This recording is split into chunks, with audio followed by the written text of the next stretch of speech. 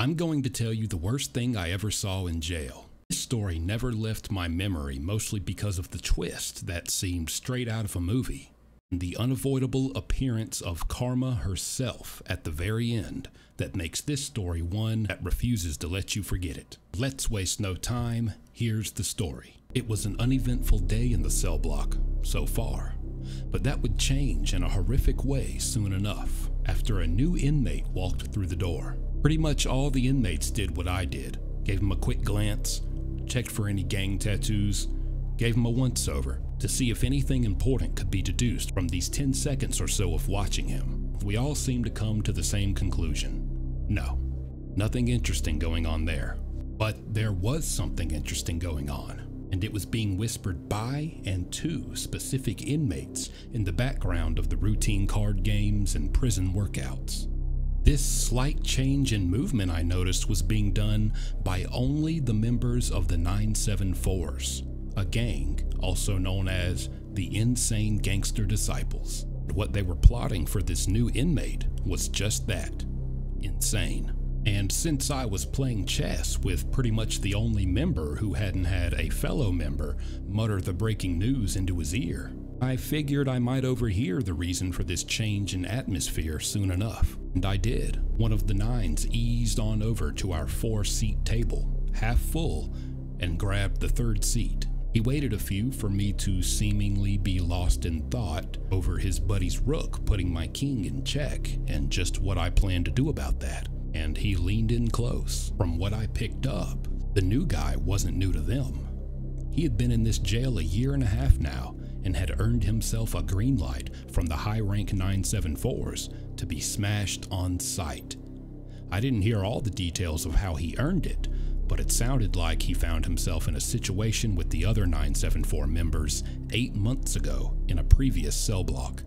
Whatever happened, however it played out, it ended with this new guy snitching on the 974 members. And although he didn't have the slightest clue that this cell block was full of different members of that gang, they knew exactly who he was, and they were going to carry out their orders before he had time to learn who populated this cell block and run. Meanwhile, the new inmate wasn't too shy, wasn't too loud and annoying, social enough, and was just finding his way around his new home, meeting a few inmates, having a little small talk. It was a sunny day, so eventually he decided to hit the small rec court and get a little sun, maybe do a few push-ups, while all along, the 974s were discussing how they planned to push up. One member spoke up, who they call Wedo. Apparently, that's what the Hispanics call white guys who they get along with, which was the case for him because he was also extremely fluent in Spanish. He said, "Let me be the one to go get him. I'll get him alone and do it for the gang. No need for any others to participate and risk getting sent to solitary confinement, since we can guarantee from experience that this guy will snitch on whoever gets him." He said he didn't care about the risk himself because he had just went to court that morning and received his 6-year prison sentence.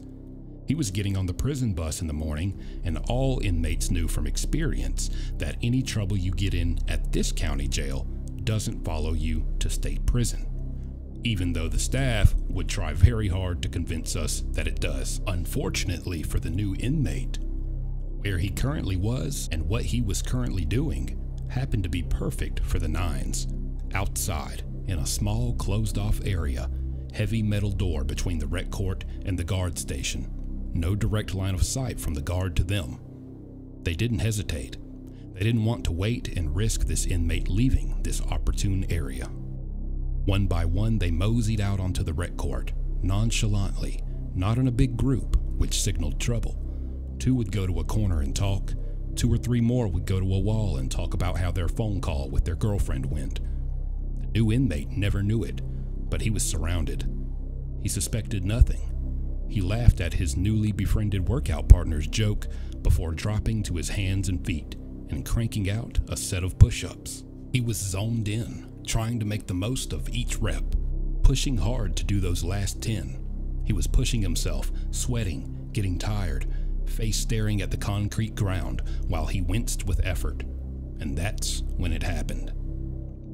Wedo pushed off the wall he was leaning on with his foot, took 2 wind-up steps towards the new inmate like a field goal kicker does, and he kicked him right in his face with all his might.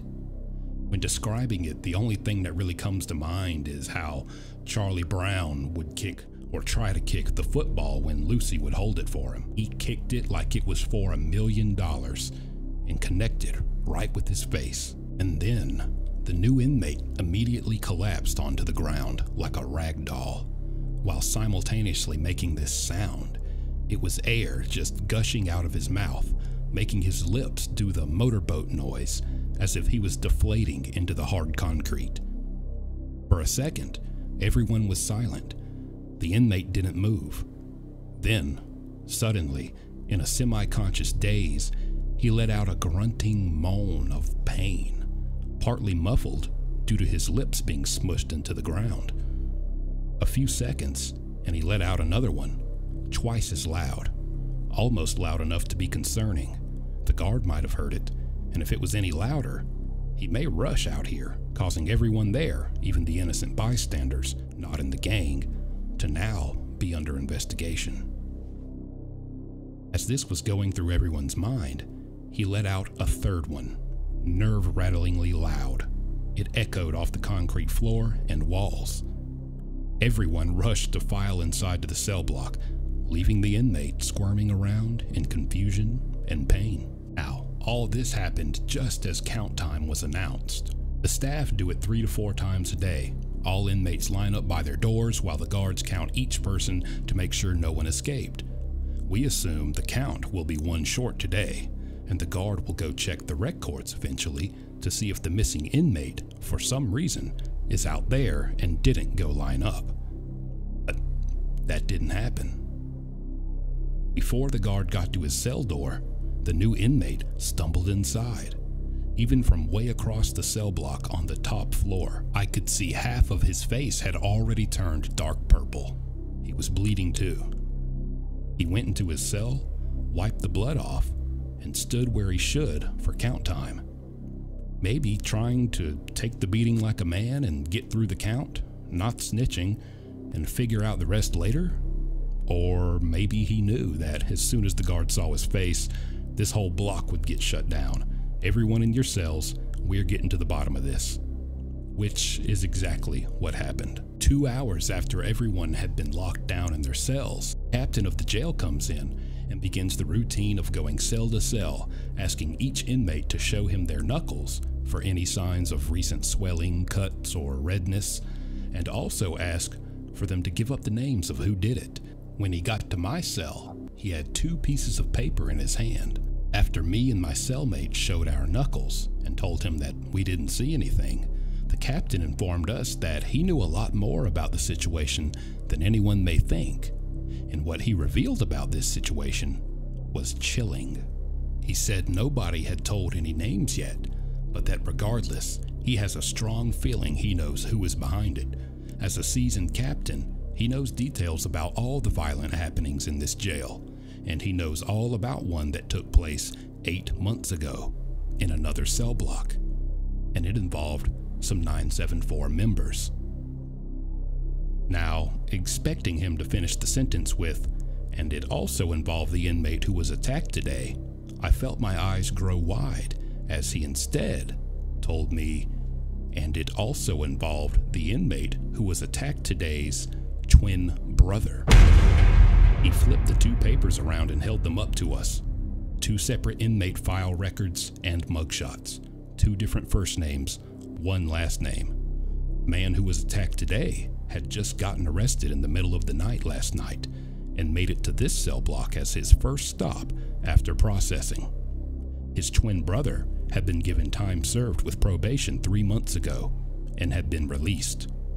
Wedo had gotten the wrong man.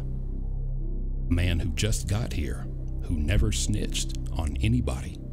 Before leaving, the captain said whoever does get found responsible is looking at much more than just a trip to solitary confinement. Felony charges. The twin brother Wedo kicked was expected by medical to be blind in 1 eye for the rest of his life. The kick had shattered the twins' eye socket. I was stunned and watched the captain continue his trip around the cell block. Since Wedo never used his knuckles, he never got caught red-handed, and apparently nobody snitched because Wedo never got taken to solitary, and he left for prison the very next morning. I figured I'd never see Wedo again after that, but I did, many years down the line in prison. Wedo randomly got housed in my cell block one day. He had lost weight, not in a healthy way either. His eyes looked different, a little scared. He recognized me and came over to talk. I quickly realized something was wrong with him. This wasn't the same guy I knew from jail. He started to ramble on to me about how he had to get out of his previous cell block because there were demons in there. Demons were after him. I'm telling you, demons, man. I had a look that you have when you're trying not to laugh in someone's face who's blurting out a bunch of nonsense. He saw this and kind of laughed to himself and said, "Hey, I know, man, I know it sounds like I'm crazy, but I'm telling you, man." I didn't really know what to say, but he continued on. He even called me into his cell, telling me how he smokes K2 and, something about being beaten and chased with knives for debts he owed for K2 by his own brothers. He kept on going about how K2 is the portal to demons, and he grabbed a Bible and started flipping to pages showing me verses that say things about the smoke of the incense doing this or that. He was insisting that the incense mentioned in the Bible is K2 and that this is all some prophecy and crazy stuff like that. I listened a little longer, nodding my head, thinking of an excuse to end this and just leave his cell. The call for lunchtime did that for me, and I left to go grab my cup and spork for the cafeteria.